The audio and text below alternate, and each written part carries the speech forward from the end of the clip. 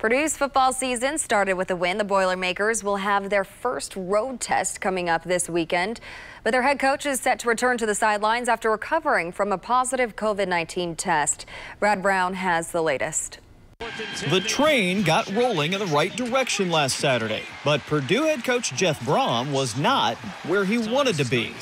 So it was unique. I haven't really experienced that before, nor probably do I look forward to ever doing it again.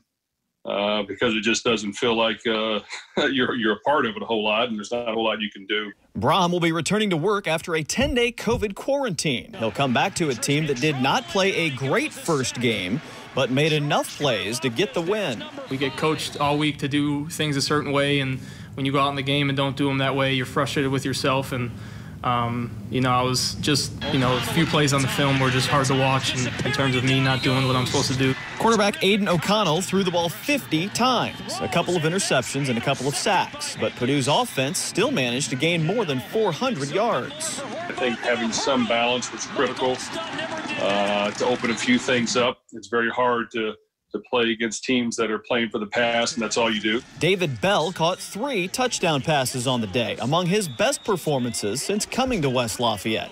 He earned the Big Ten's Offensive Player of the Week honor. I've always been the type of person just to let the game come to me. I think when you try to force stuff, it tends not to go your way, so I just go with the flow, and then if Aiden, decides to target me, however many times he targeted me, I would just step up and be the person to be. Bell and the rest of the Boilers are ready to put even more confidence in their junior quarterback.